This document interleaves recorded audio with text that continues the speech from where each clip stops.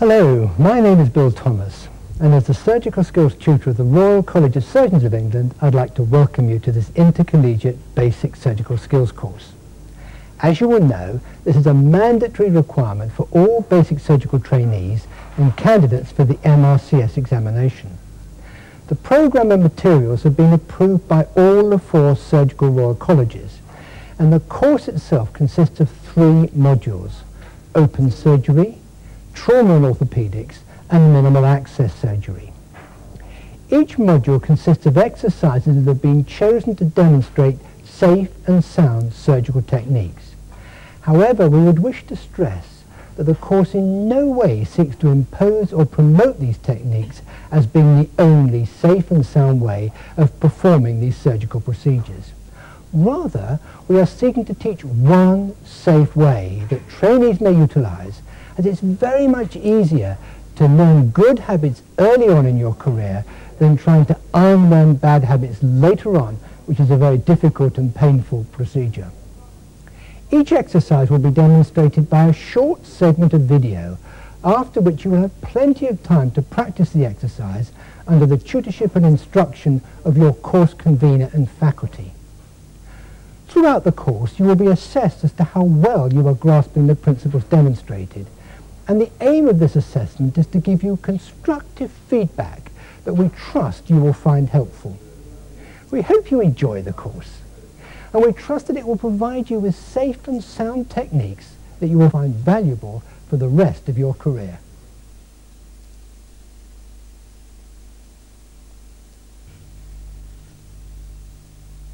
The operating theatre is a potentially hazardous environment, and the surgeon has responsibility not just for the safe conduct of the operation itself, but for the safety of both the patient and staff in theatre.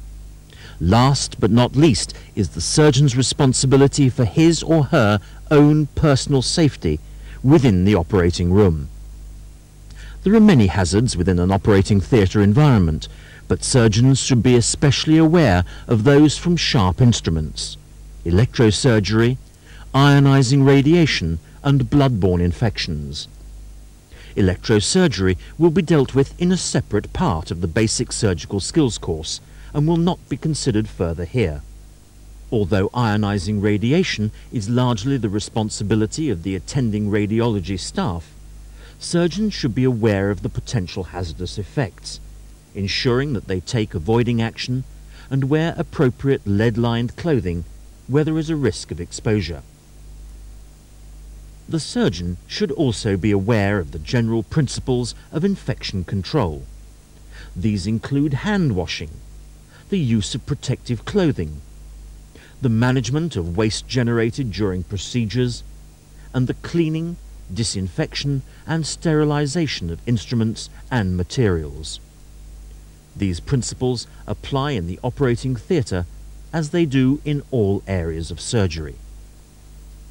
We're all well aware that hand washing is important, but it is particularly important between each patient contact at ward level and in the operating theatre. Hand hygiene is something which most doctors take for granted and is thus not given the attention that it merits. This slide shows the areas of the average hand which are typically missed during a hand washing procedure. It is particularly important during a surgical scrub that attention is paid in detail to these areas. To protect the surgeon from infection, it has been suggested that we should consider every patient an infection risk and embrace the concept of universal precautions. This means that the blood and body fluids of all patients should be considered infectious and appropriate precautions taken. This is a departure from the traditional practice of considering only certain individuals to be high risk, and a move towards a new practice where we identify high-risk situations in which the likelihood of contamination is high. This is particularly relevant in terms of transmission of blood-borne viruses to healthcare workers, and the commonest methods of transmission are shown on this slide. The risk assessment of patient encounters is shown here. In the operating room, there is likely to be contact with body fluids in most procedures, and a high risk of splashing in any kind of open surgery. Personal protection is provided in all operating theatre environments and should be worn by staff as appropriate to the risk of exposure. It should be noted that it is the personal responsibility of the individual to use the equipment provided. Failure to do so would prejudice against an individual in the light of any dispute. Notwithstanding the use of protective equipment, it is very important that surgeons and nursing personnel, particularly those at the operating table, take special care with the handling of sharps. Great attention should be exercised in the transfer of sharp instruments from one individual to another, and no two individuals should handle the same sharp instrument at the same time. This transfer is most easily achieved by placing the sharp instrument into a bowl or kidney dish for handover. Where a sharps injury occurs, and this will occur from time to time even in the best regulated of environments, it's important to be aware of the appropriate action that should be taken. The injury needs to be assessed as to the depth of penetration, whether the sharp instrument was clean or contaminated with blood, and in particular whether a hollow needle was involved in the injury. In this situation, it is important to assess the patient risk level. For example, is the patient a known intravenous drug user or known to carry a blood-borne virus? The injured area should be allowed to bleed freely and should not be scrubbed, as this may encourage deeper penetration of the contaminant into the tissues. The injury should be reported to the Occupational Health Service, and the injured party should undergo blood testing following appropriate counselling. If there is particular anxiety, the original patient may be considered for blood testing, but only after appropriate counselling and consent is obtained. In summary, the operating room is a potentially dangerous environment, with all the individuals within it exposed to risk. Simple precautions can minimize the risk to each individual and prevent cross-infection or injury to patients and staff. Surgeons should remember the importance of hand washing and adopt the routine use of universal precautions. Proper sharps handling should prevent injury, but in the event of an incident, surgeons should be aware of the proper course of action. The risk to all personnel in the operating theatre should never be underestimated. After adequately washing your hands, take one of the towels and dry one hand and then fold gently and sweep down to the elbow. Discard the towel.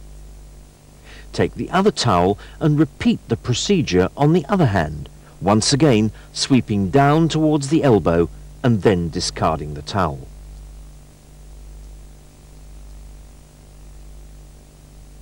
Pick up the gown and open it out so that the inside faces you. Insert both arms into the sleeves and allow the assistant to do up the back of the gown.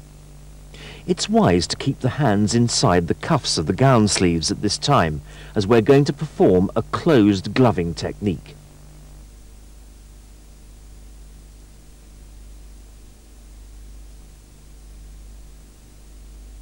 Once the gown is done up, your assistant will hand you the glove pack, which should be opened on a sterile surface. Take the gloves and use a closed gloving technique, inserting the fingers into the glove as appropriate, and then pulling back on the cuffs. Repeat the exercise with the other hand, again inserting the fingers into the glove and pulling back on the cuff until both hands are satisfactorily gloved, with no excess glove at the fingertips.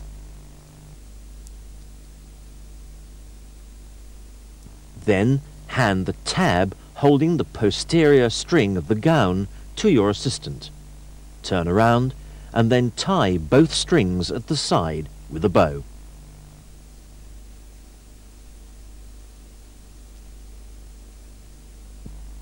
During this course you will be handling animal material, Therefore, it is essential to wear well-fitting gloves and aprons at all times.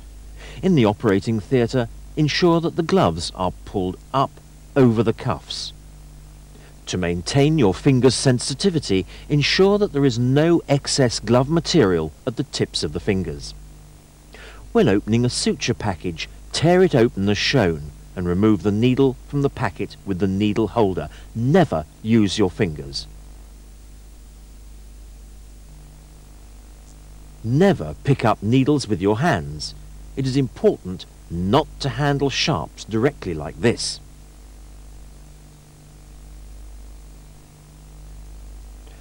When picking up needles, use the needle holder, and then if you wish to alter the position of the needle in the needle holder, don't use your fingers, use the forceps to hold the needle and reposition it. Also be careful when tightening sutures that the needle does not do damage outside your field of vision. Therefore, when dealing with a long thread, don't simply pull at the needle, but use the middle finger of your right hand to grasp the thread, and then use your closed forceps to take up further slack. Suture material can then be tightened without the needle leaving your field of vision. Your suture material is then passed to your assistant, and the needle is now available for your next suture.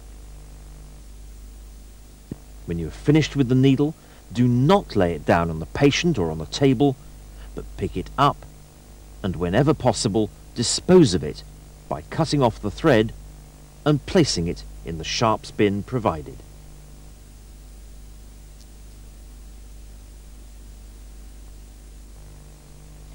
Never handle a blade with your fingers, but always use a hemostat as seen here. Slide the blade gently onto the handle. When it comes to removing it, just lift it off from the distal end and slide it off gently without jerking. Immediately place it in the sharps bin that is provided.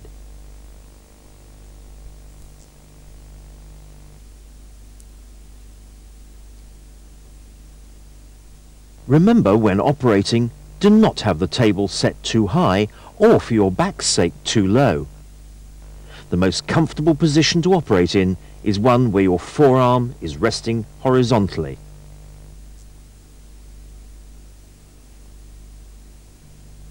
When handling all instruments, safety and economy of movement is essential. Relaxed handling is needed in order to avoid awkward movements.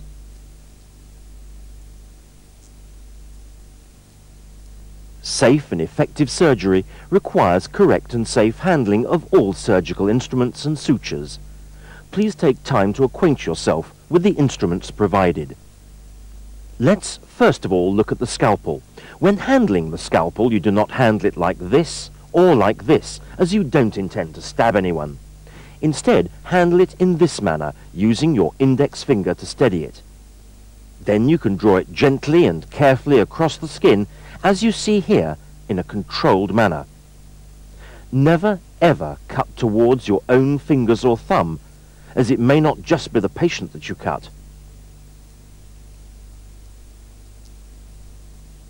When doing delicate work with a fine-bladed scalpel, you may wish to hold it like a pen.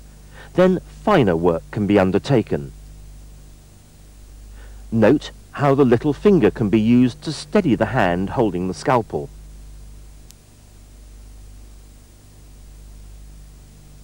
When passing a scalpel, never pass it blade first, but handle first with the blade down.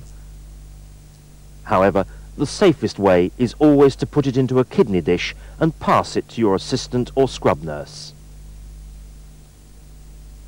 Now, let's look at the scissors. There are two types of scissors.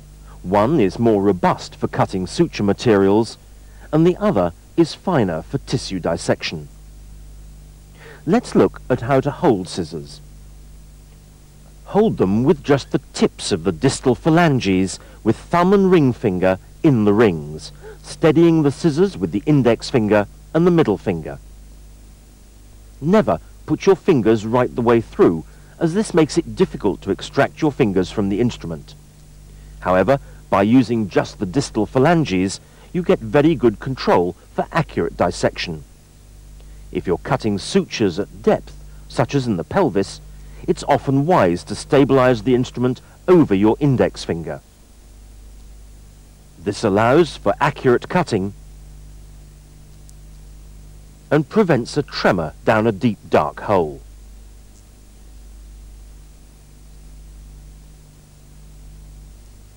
We now move on to the forceps. There are two basic types of forceps. One is the non-toothed, the other the toothed. If we take the toothed forceps, such as we see here, these are often used for tough tissues such as skin, while the non-toothed forceps tend to be used for more delicate tissues such as bowel.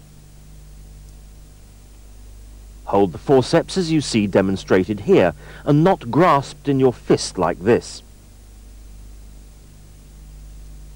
By holding them gently, you get accurate control of the tips of the forceps.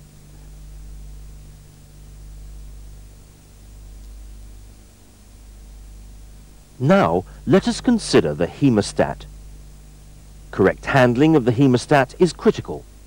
Pick it up much as we did with the scissors, using the distal phalanges, and, as one is opening them, put pressure on the thumb against the ring finger and middle finger, and then the hemostat opens gently in a controlled manner.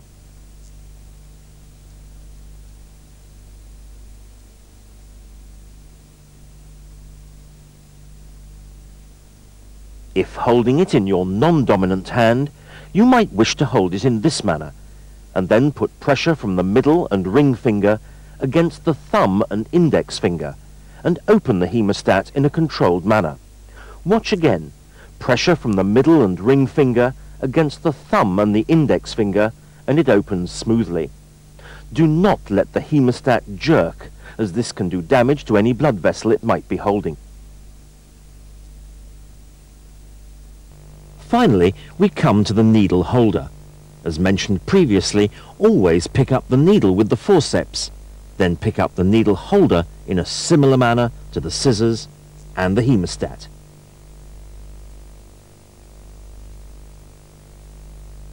Place the needle holder about 2/3 of the way around the circumference of the needle, as you see here. Do not place it too near to the tip or the rear of the needle, and place it in the jaws of the needle holder as demonstrated.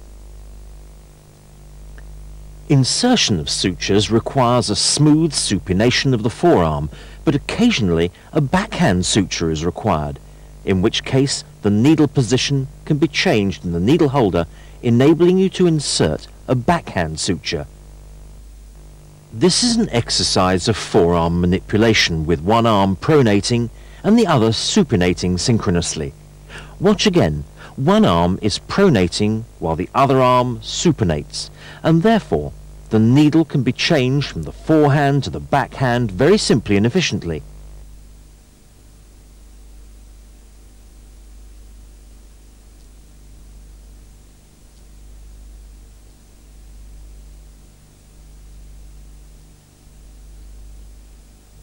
Using the jig provided, practice tying a standard two-handed reef knot as seen here.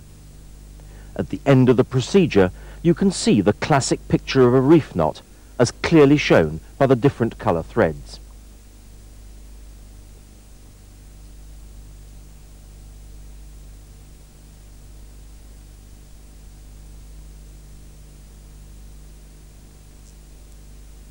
We will now tie one in slow motion, demonstrating once again the features of tying a two-handed reef knot. Ensure that the threads end up at the opposite side of the jig to which they started, and snug down the throw securely.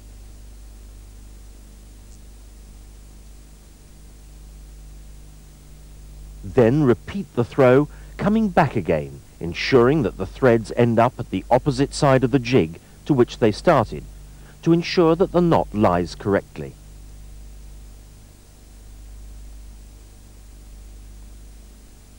Once again, the classic picture of a reef knot is seen.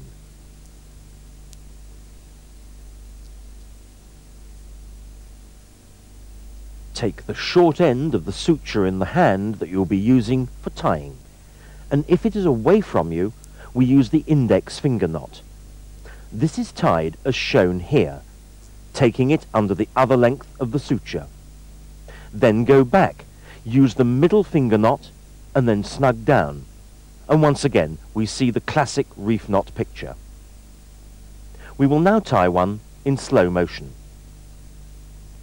Take the shorter end and tie the index finger knot as seen here, bringing the black suture under the white one, and then securing and snugging down by pulling the black end towards you.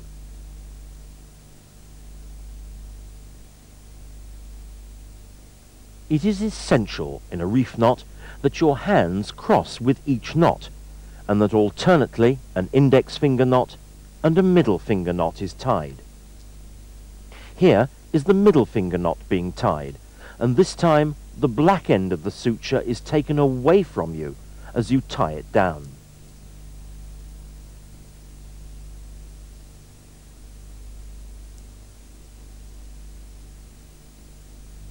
The same principles apply when tying a reef knot with instruments. Take the instrument and with one throw over it, grasp the shorter end of the suture and gently pull it through and snug the throw down. Then do an opposite turn, again grasping the end of the short suture, pull it through, and you see the classic picture of a reef knot emerging. Let's now demonstrate some common faults in knot tying. A satisfactory reef knot requires alternating throws of index finger and middle finger knots, crossing the hands with each throw. For example, if we do an index finger knot, but don't cross our hands, we will not have the correct throw for a reef knot. Alternatively, we could do the correct throw one time, but then tie the same type of knot, the index finger knot, and although we cross our hands, still not have a reef knot.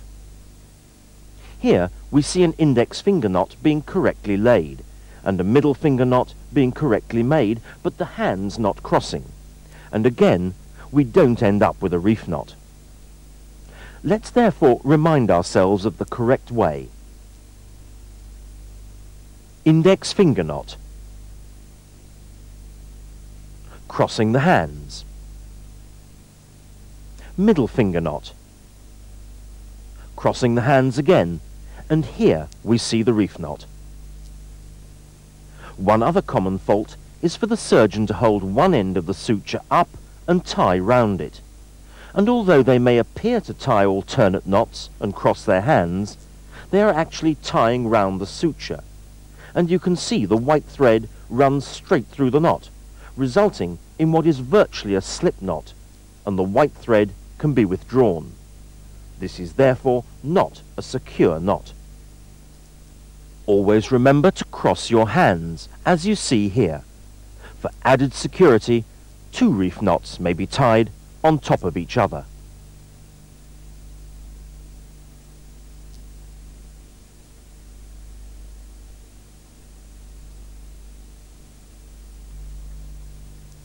Occasionally, we want a knot which is secure and will not slip even with one throw.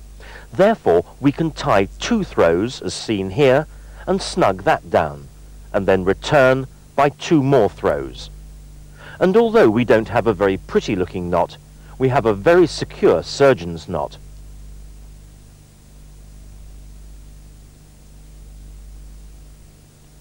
Let's tie this now once more in slow motion. Take the threads and cast the first throw of the reef knot, and then take the thread through once more.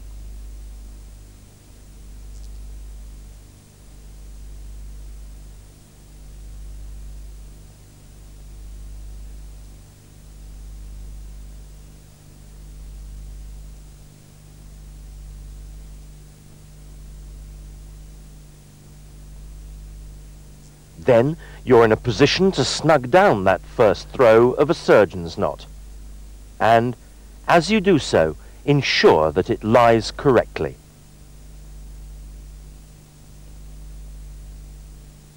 Tighten that first throw appropriately.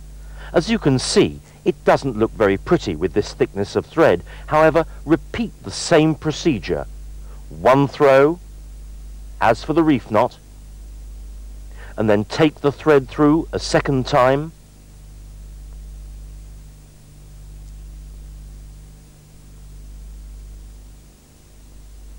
and once again snug down the second throw. And although it looks somewhat cumbersome with threads of this size, it's a very secure knot.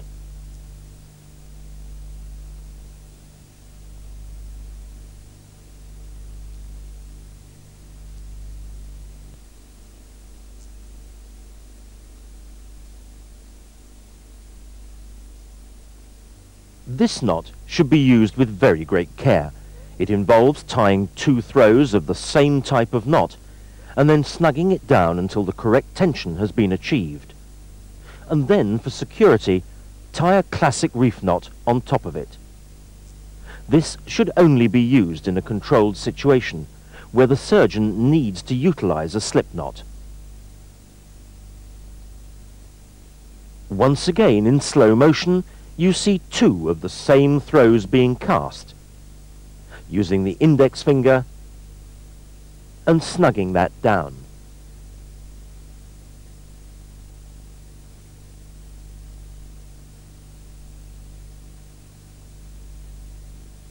And then a similar throw using the index finger again.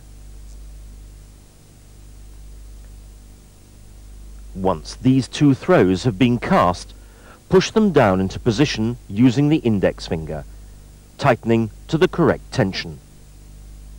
A reef knot should be tied afterwards for security.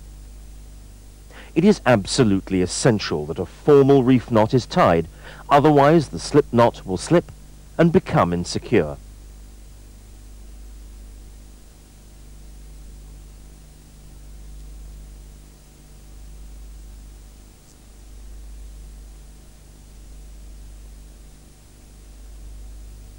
Let's look at a model for tying a depth in the pelvis. You see here a simulation of a small blood vessel deep in the pelvis, cunningly made from a straw and a blob of blue tack.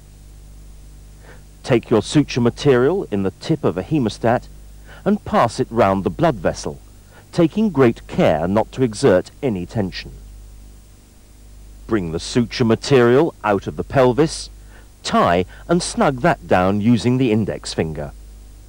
Again, exert no tension on the vessel itself, but tie against counter pressure from the index finger.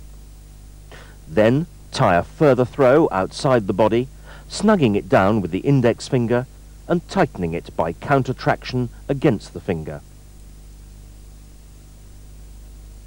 Do a third throw for security and snug it down.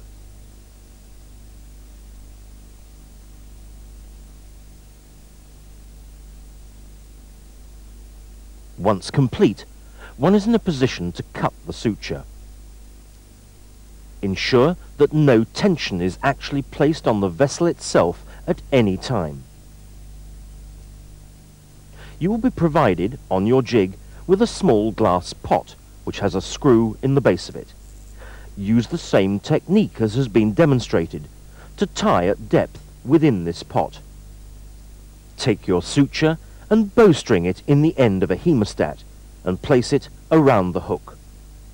Withdraw out into the open and you're in a position to tie your first throw. Snug it down, taking the index finger beyond the vessel and tighten it without putting any pressure on the screw itself. Do a second throw and snug it down again, being careful not to exert any pressure on the screw. You may then want to do a third throw for security, again snugging it down, and then you can cut the suture material as appropriate. Suturing is a surgical practice which has been in use for thousands of years and is still an essential part of the majority of today's surgical procedures. Although commonplace, it is essential that there is some understanding of the role of sutures in wound healing, the difference between suture materials, and their relative performance characteristics. incised tissues must be held in apposition until the healing process has endowed the wound with sufficient strength to withstand stress without mechanical support. The appropriate use of sutures reduces the amount of connective tissue needed to repair the wound in the normal healing process, minimizes the size of the resultant scar, and accelerates the healing process itself. We can define a suture as a strand of material used to approximate or to ligate tissues. Since Lord Moynihan's definition of the ideal suture in 1912, it has been accepted that his criteria represented an impossible dream. However, advances in suture material technology over the years, and in more recent times new developments in absorbable suture technology, are bringing the concept of the ideal suture ever closer. Because the ideal all-purpose suture still does not exist, the surgeon must select a suture that is at least as close to the ideal as possible and provides the suture qualities shown in the chart.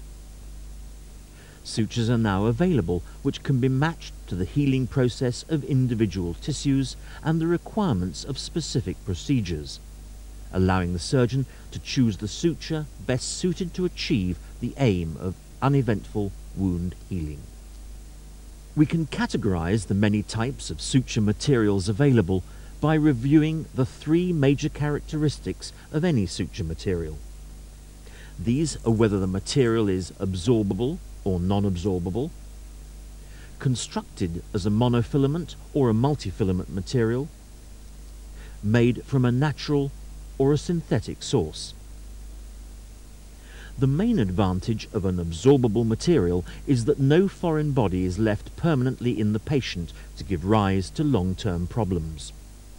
An absorbable suture must retain its strength long enough to provide wound support until the healing tissue is capable of surviving without that extra support. Therefore, its absorption must be predictable. Non-absorbable sutures are materials which are not broken down by the body, thus remaining in place permanently. Some non-absorbables can actually be broken down gradually, losing tensile strength. For example, nylon absorbs water over time and is weakened by this process, but the mass of the material is not absorbed or destroyed by the body. Silk is broken down by the body over a period of years, but is still considered to be non-absorbable. The disadvantage of non-absorbable sutures is that a foreign body is left in the patient, which can lead to long-term rejection problems. Sutures are also classified according to their structure. Monofilament sutures are made of a single strand of material.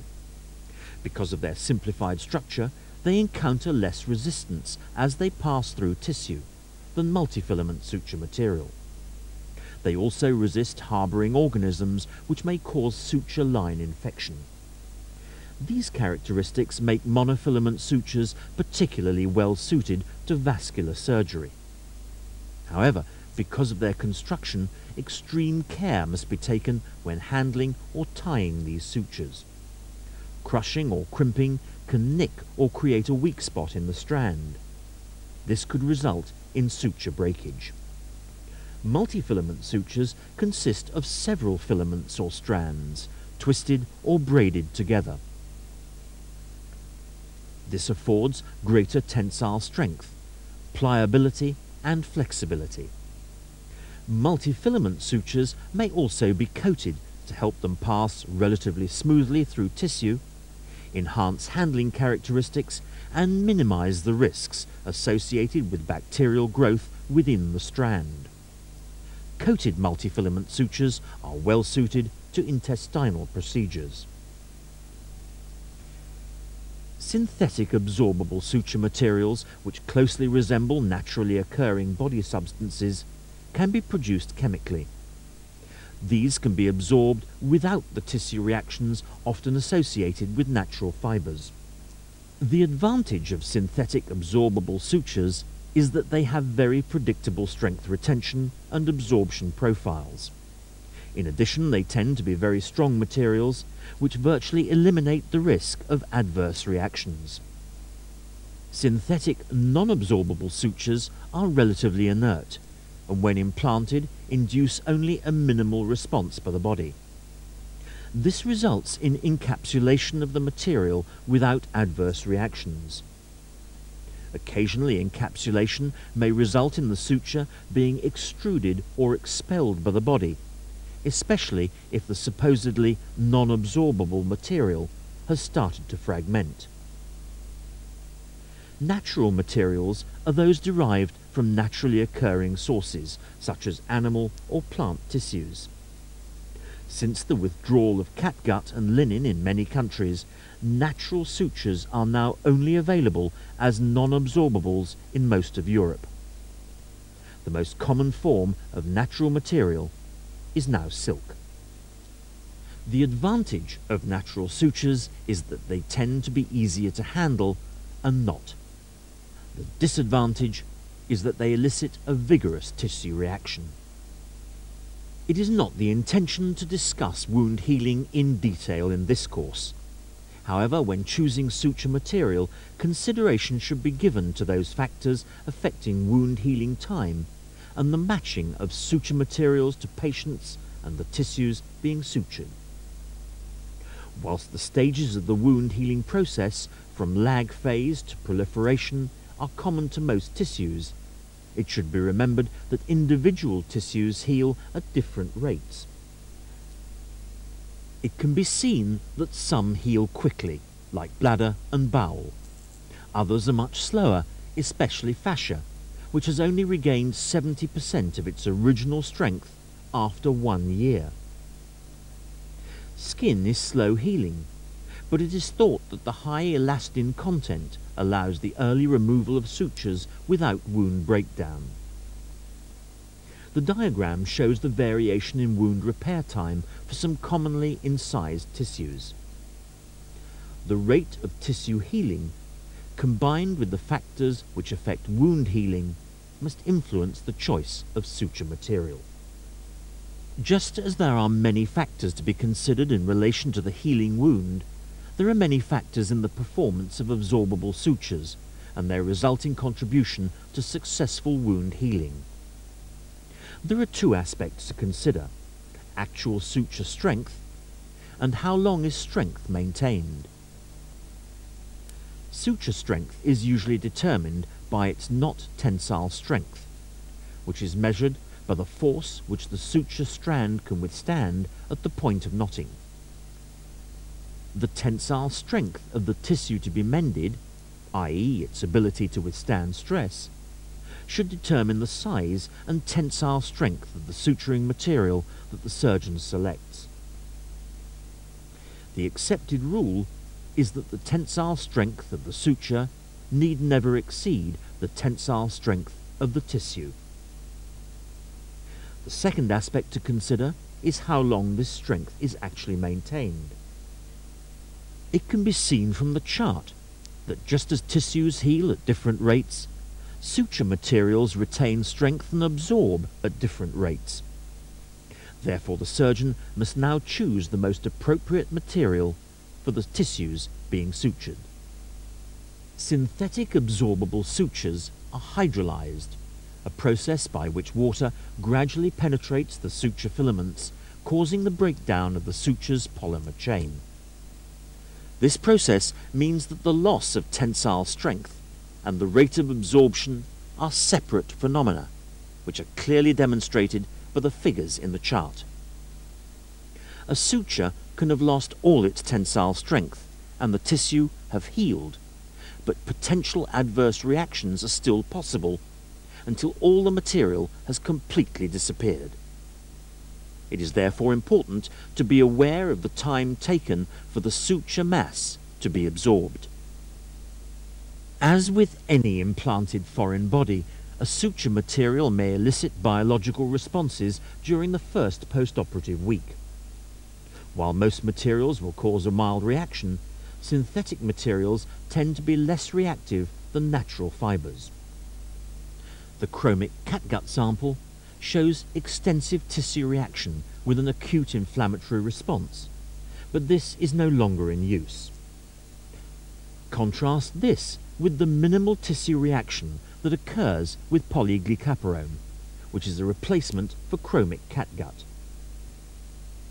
Surgical eyeless needles are manufactured in a wide range of types, shapes, lengths and thicknesses. The choice of needle to be used must rest with the surgeon and may take into account several factors, such as the requirements of the specific procedure, the nature of the tissue to be sutured, the accessibility of the operative area, and the preferred techniques of each individual surgeon. The choice of needle shape is frequently governed by the accessibility of the tissue to be sutured, and normally the more confined the operative site, the greater the curvature required. The point profile of round-bodied needles is engineered to provide easy penetration of tissues. A flattened area is provided halfway between the point and the suture attachment. Positioning the needle holder in this area confers extra stability on the needle being held. The blunt taper point needle has been designed to minimize the risk of needle stick injury. The needle point is sharp enough to penetrate fascia and muscle, but not skin. This virtually eliminates accidental glove puncture. The taper cut needle combines the initial penetration of a cutting needle with the minimal trauma of a round-bodied needle. The cutting tip is limited to the point of the needle, which then tapers out to merge smoothly into a round cross-section. The conventional cutting needle has a triangular cross-section with the apex of the triangle on the inside of the needle curvature. The effective cutting edges are restricted to the front section of the needle and merge into a triangulated body, which continues for half its length. The body of the reverse cutting needle is also triangular in cross-section, but has the apical cutting edge on the outside of the needle curvature. This improves the strength of the needle and particularly increases its resistance to bending. The final decision on the choice of the most suitable suture material and needle combination rests on the careful consideration of a number of essential factors. The operation, access, and the type of tissue being approximated will determine the needle choice and the size of suture gauge to be selected. The tissues and their wound healing requirements will determine the choice of suture for any particular operative procedure. Other patient-related factors that may result in potential wound healing complications will further influence the choice of suture material.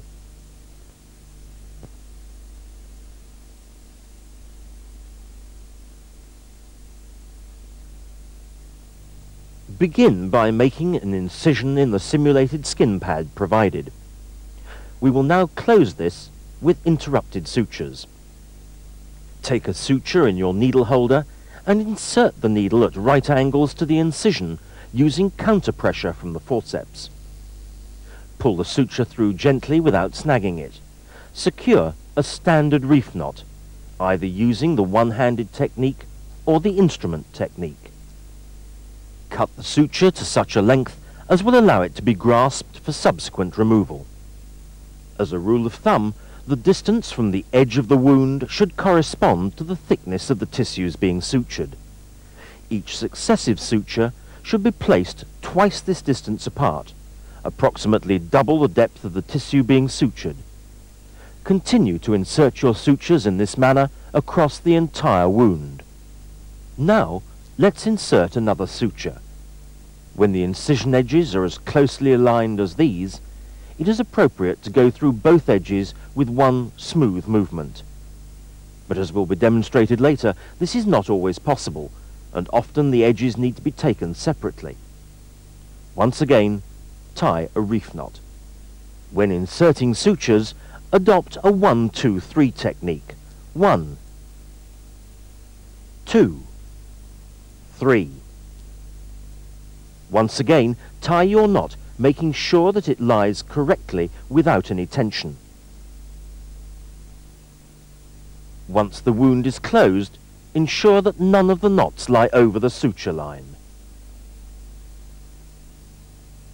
There may be two types of wound you will be required to close. One, a linear wound, as you see here, the other, an elliptical wound. If you have to make an elliptical wound, try and ensure that the length of the ellipse is at least 3 times its width.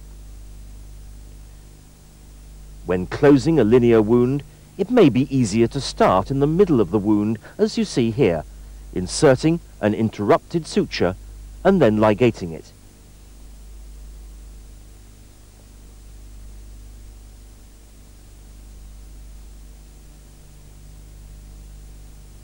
Remember, with these simulated pads, the tissue is often very springy, more so than normal skin. Make allowance for this during your exercises. Once the initial suture has been placed, it is then easy to halve the remainder of the incision each side to continue to close it. Therefore, insert one suture halfway along the remainder of one end of the incision and ligate this. Then, having completed that suture, again halve the remaining wound and continue as shown. It may not be possible to do this for an elliptical incision, and you may need to undermine the incision edges to increase mobility of the skin edge.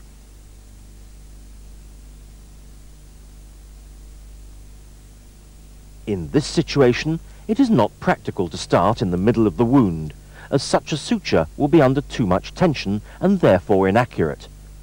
Thus, in this situation, start at the end of the incision, inserting a suture at right angles and getting right down into the depths of the incision, and then come back at the other edge of the skin, again at right angles to the skin edge, and ligate that particular suture.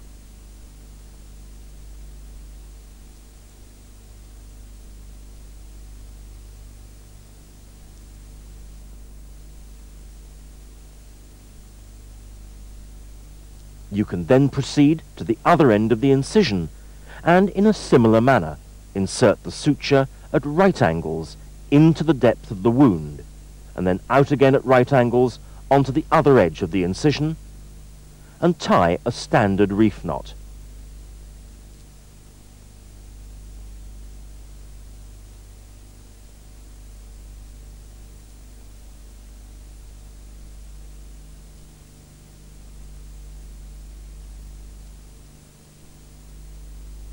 You are now in a position to continue to close this ellipse, working from each end alternately, inserting interrupted sutures like this. This makes for a most satisfactory closure.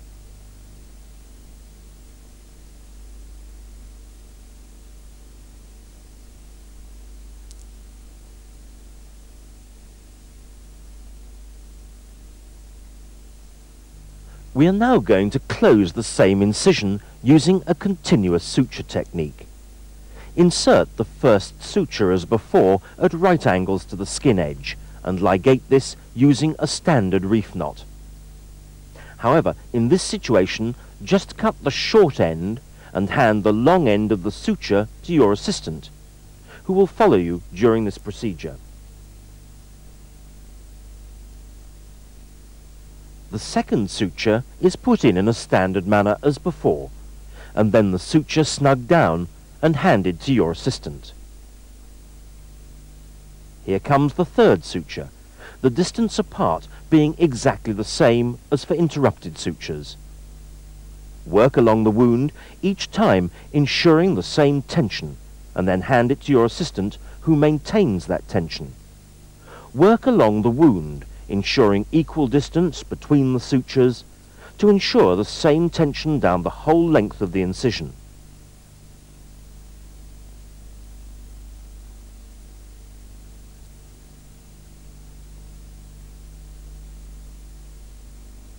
After the final suture has been inserted, leave one loop long and then ligate using a standard reef knot technique. Once this has been tied, you're in a position to cut both ends of the suture material.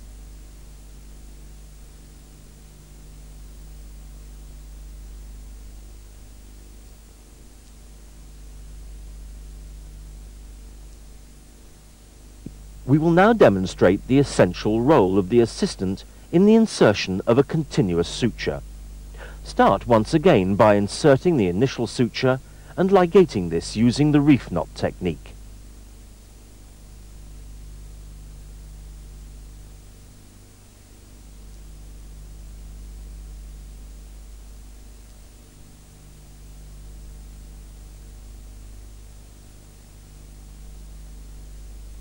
In this situation, let us assume that we wish to maintain a hold of the end of the short suture as a stay.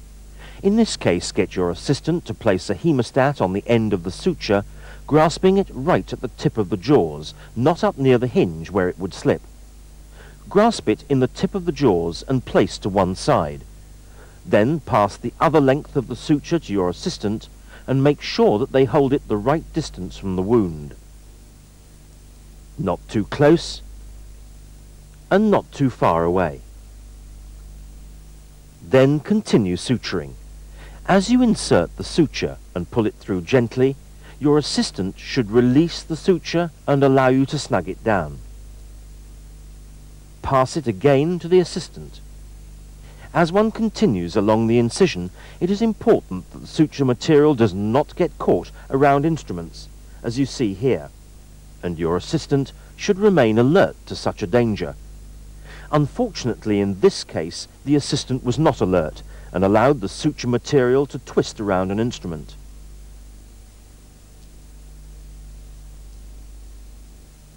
It now becomes increasingly difficult to untwist this and panic sets in. The assistant then starts to put their hand into the middle of the surgeon's view, which is even worse, but eventually the suture material is freed. Pass it again to your assistant, who will be wary for the rest of the operation. When cutting sutures, do not cut them too long, as this long length of thread will be a needless waste of suture material and will get caught up in the wound or in the dressings. However, don't cut them too short, otherwise this will be insecure and might even lead to the unravelling of the knot. Cut the suture to such a length that it will be secure and also allow the suture to be grasped during its subsequent removal.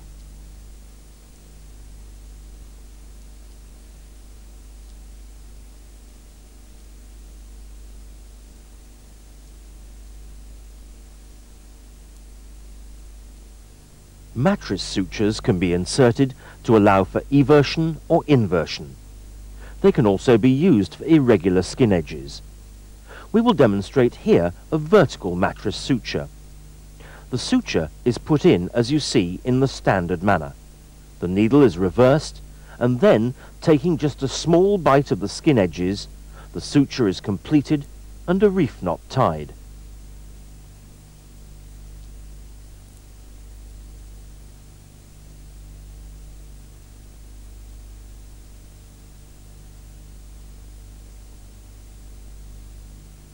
A second vertical mattress suture is inserted. The suture is placed.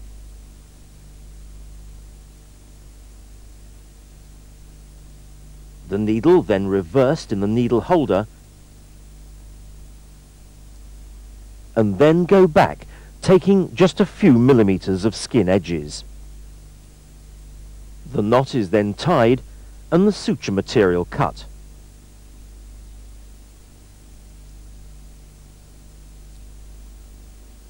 Let's insert just one more vertical mattress suture, in at right angles. Reverse the needle, and then going back, just taking the wound edges as seen.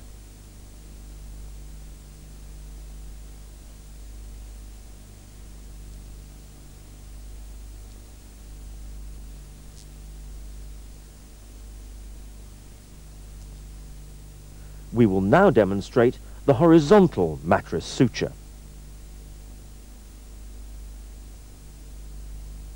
The initial suture is as before. Again, reverse the needle in the needle holder, but on this occasion move slightly horizontally and go back to the other side of the incision in a similar manner. One can see very clearly why this is called a horizontal mattress suture. Once again, the reef knot is tied in the standard manner and the suture material cut. We will now insert another horizontal mattress suture. The suture is inserted in the standard manner. The needle reversed, and then returned to the opposite side of the wound, parallel to the initial traverse.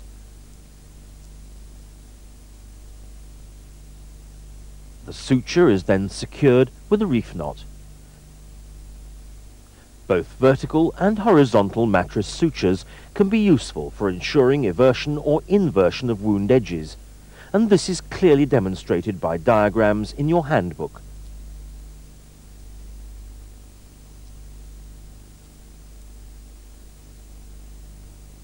The difference between the vertical mattress suture and the horizontal mattress suture can easily be seen in this demonstration.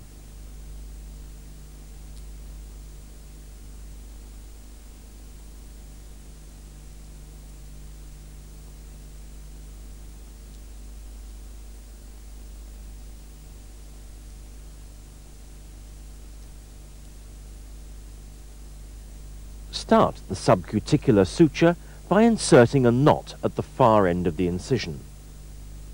Tie a standard reef knot and then cut the short end of the suture very short, as we're going to bury the knot.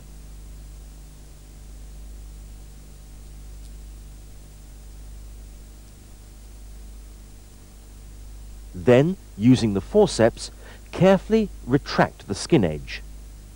Take a small bite of the subcuticular material and pull the suture through. Then, on the opposite side of the wound, insert a similar subcuticular bite of the suture material and gently work up the wound, ensuring that each bite does not go too deep into the tissues. Each new suture must be inserted almost opposite the exit of the previous suture, and this ensures that as the suture material is tightened, it draws the wound edges together, almost in the manner of invisible mending. The accuracy of the placement of the sutures will ensure an equal tension down the wound and neatness of the closure.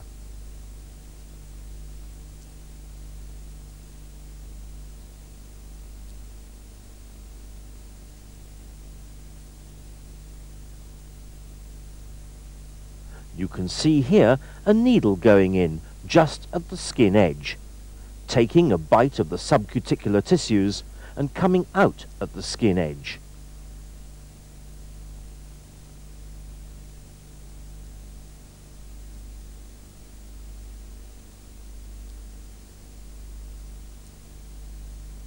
At the end of the incision, the needle can be exited about a centimetre away from the edge, and then the needle reversed and passed back almost through the same hole in the skin in the opposite direction. This can be repeated, passing the needle through the same skin hole, back again and then cut.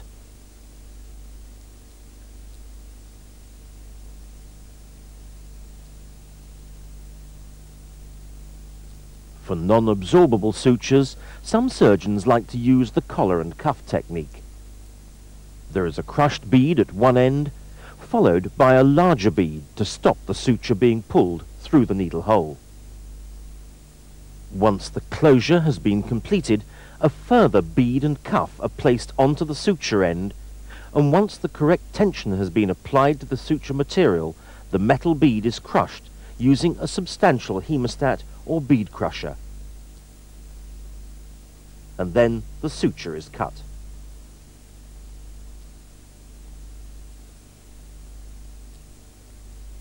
We are now going to excise a lesion from under the skin.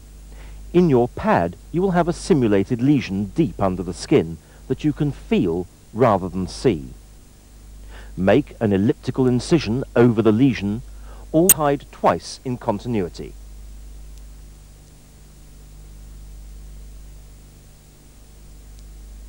Once a second reef knot has been satisfactorily tied and the ends of the suture material placed in a hemostat, then the vessel can be divided between the two knots, the suture material cut, and there we have a ligated and divided vessel.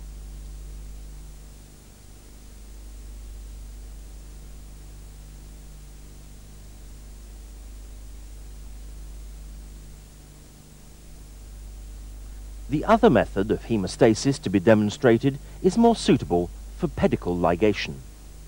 Here we see a leash of vessels, again in the small bowel mesentery. We are going to divide this leash using a different technique. In this situation, the peritoneum is divided through both leaves of the small bowel mesentery, either side of the leash of vessels. The entire pedicle is then picked up and placed in a hemostat, which is laid down gently, and a second hemostat is placed as demonstrated here. The pedicle can then be divided with scissors and a suture placed round each of the hemostats and tied, again using a reef knot.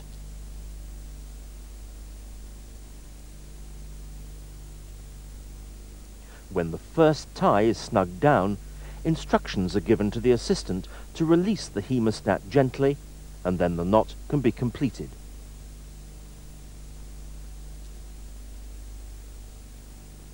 The suture material can then be cut immediately. A similar tie is placed around the other hemostat, and once again instructions given to the assistant to release the hemostat once the first throw is satisfactorily tightened down. 2 more throws can be placed, laid properly, and then the suture material cut.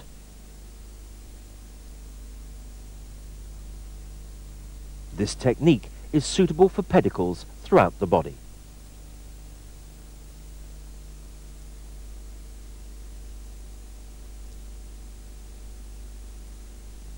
If your specimen contains significant lymph nodes, and if time allows it, practice your dissection skills by removing one of the lymph nodes as demonstrated in the following section of video.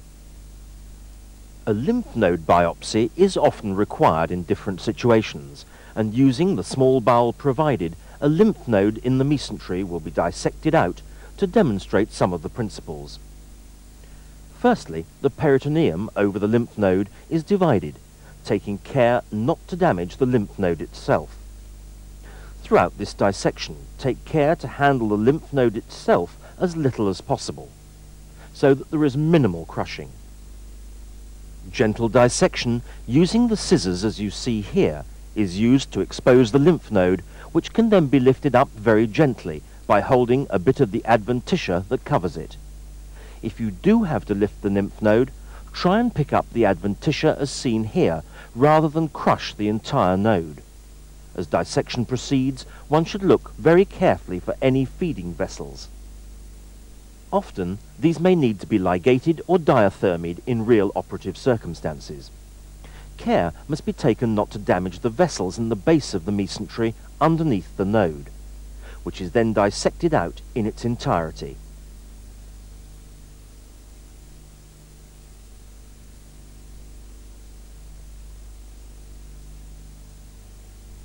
The final dissection is performed, revealing the undamaged vessels in the base of the incision.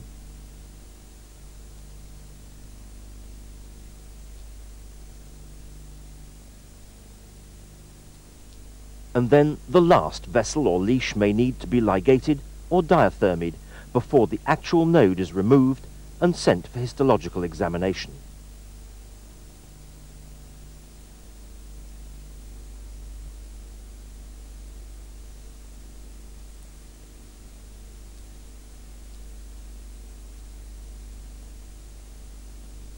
There are several essentials for any bowel anastomosis.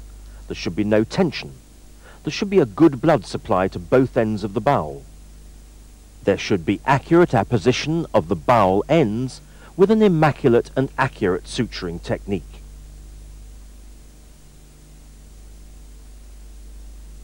We are now going to demonstrate an end-to-end anastomosis that might follow resection of a lesion